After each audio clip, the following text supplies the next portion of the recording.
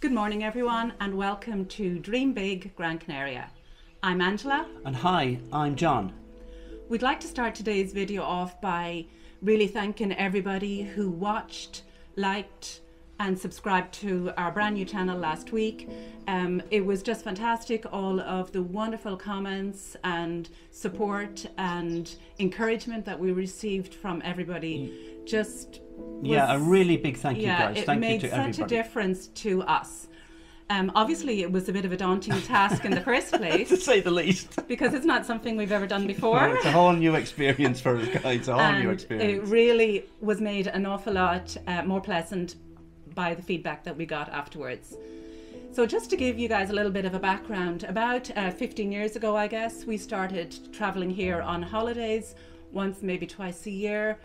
And we really very quickly fell in love with the island. Love it. It's just a beautiful place to be. We love the culture, we love the climate, but most importantly, we love the people that are here. This is one of many places that we really love to visit on the island. It's called Maspalomas and it's south of the island and it's just fantastic. Very, very popular. As you can see, sandy beaches, the ocean. Which I love. The sandy beaches are beautiful. Yeah, they are. And the natural sand dunes, it's just incredible.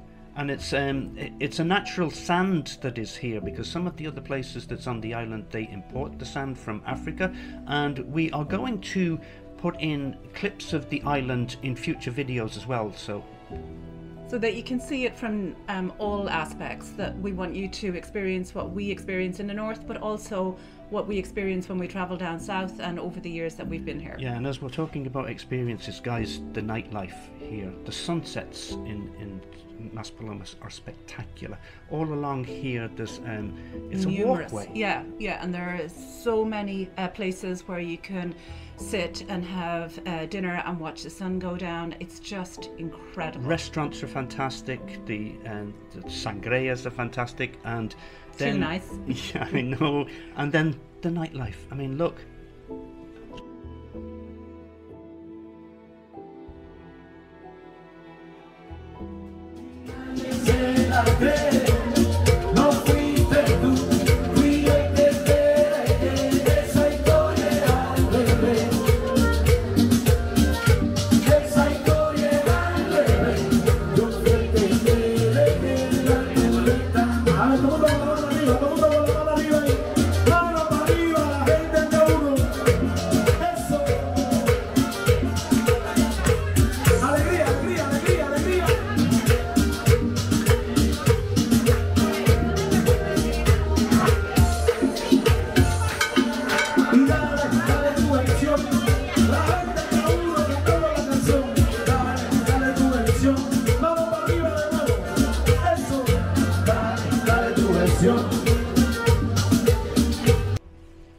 So after falling in love with all of this, then reality hits.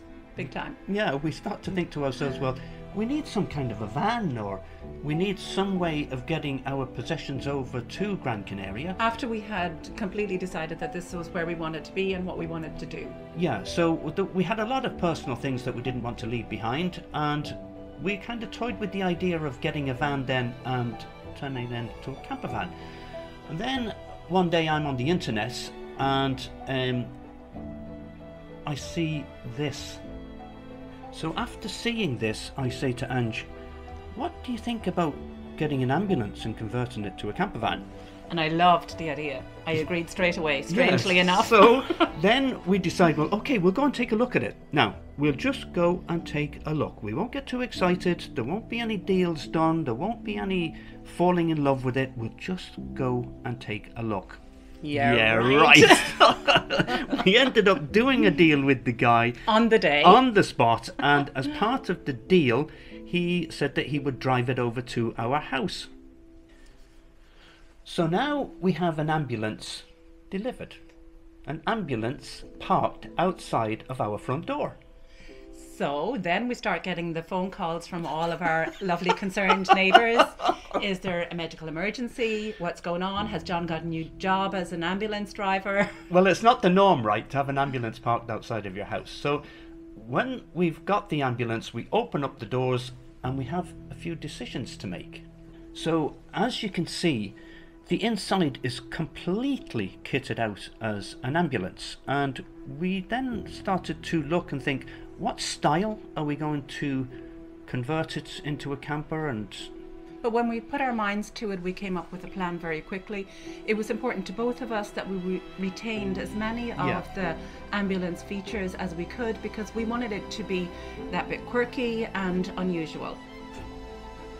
So over the next year, in our spare time, between our jobs and everything that was going on, we worked on the conversion. Most weekends we worked on it, probably every evening after work for a long time. It was a fantastic experience and we really enjoyed doing it. But in truth and in all honesty, it was mostly John that done all the work. Yeah, but I loved it. I didn't. It was a labour of love, and it very quickly became a game of millimetres. Every millimetre was important to us because it was such a small space. But we turned this into this. In a future video, we will go through the conversion with you guys.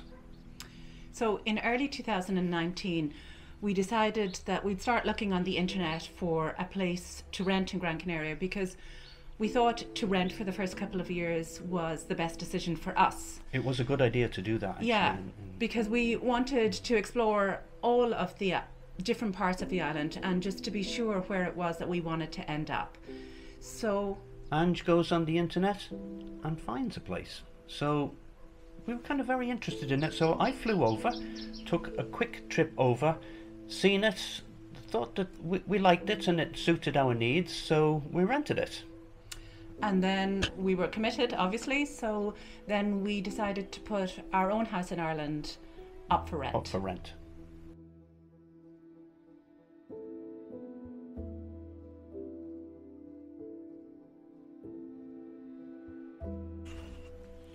So now the camper van is ready, our house is rented out, and we have a new home in Gran Canaria. So we pack up all of our stuff into the camper van with our little dog. This is Ella, our little Bichon. Pack everything up into the camper van and away we go. So we take the ferry from Rosslare and we drive across England overnight down to the south coast, and we take the ferry from Poole on the south coast of England to France. And we make a bit of a holiday of it. Definitely we make a bit of a holiday. We decided it was the perfect opportunity to experience travelling in a very full camper. Yeah, the camper van is completely full, right? To the extent that we can't even stay in it. So we end up having to check into Airbnbs and hotels along the way, which was actually perfect. A bit of fun, yeah. And some of the food, this particular plate of stuff I liked. It's pig's cheek with a beer. Which to me was disgusting. And then we were fortunate enough to get Guinness in Cadiz. Well, some of us were. So after travelling for 36 hours on the ferry from Cadiz, we arrived into Las Palmas at 8 o'clock in the morning. Yeah, so we drive from Las Palmas, the ferry terminal in Las Palmas, to Fergas. And this is the place that we had rented in Fergas. Now, it was basic enough, but we turned it into something very comfortable pretty quick, and we had some good times there for sure. Yeah, we really enjoyed the time that we spent there, and we met some amazing people. So during our stay in Fergas, coronavirus. And lockdown happened.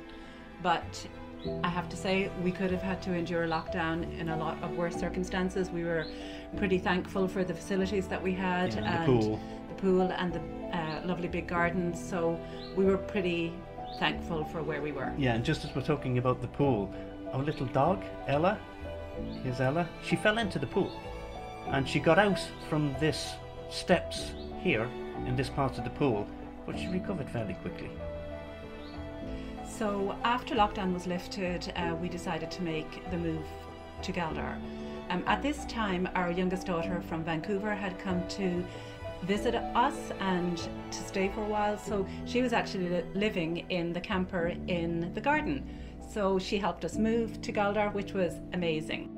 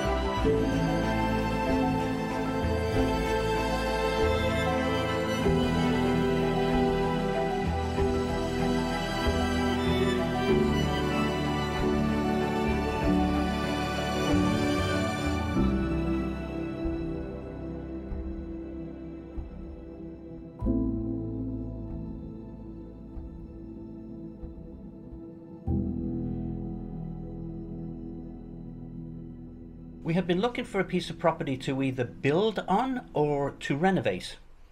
And we did actually go and see a lot of places over the 2-year time span that we've been here, but we actually never found a place that we loved as much as the place that we have now.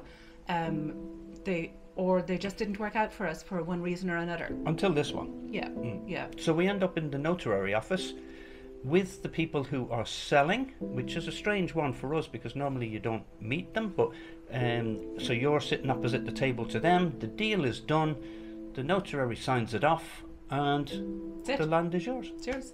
That's it. Simple as. Here we are. So this is the entrance into the land at the moment. And so you walk down. We will do another entrance in at the top for cars and one thing and another, but as you can see, there's a lot of work before we get there, and a lot of growth, a lot of things to get rid of, and it's not that easy to get machinery or anything down there, as you can see, so we will have to work a lot of it by hand. The palm trees that you see are Canarian palms, and they are protected by the Spanish government, so you can't cut them down. Not that we would, or that we want to. They're not going anywhere.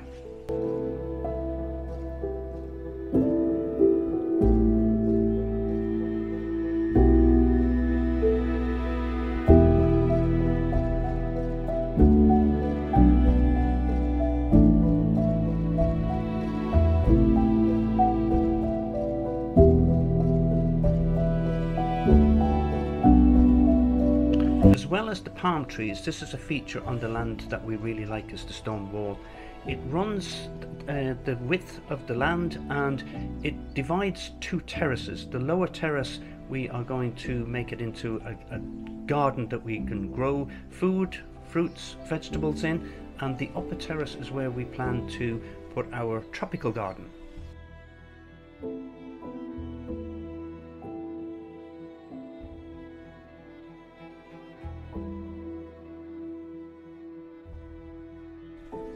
As you can see, Angie is really eager to get clearing the land. Well, it was a long time coming, so I can't wait to get stuck in and get moving on this project. But before we do,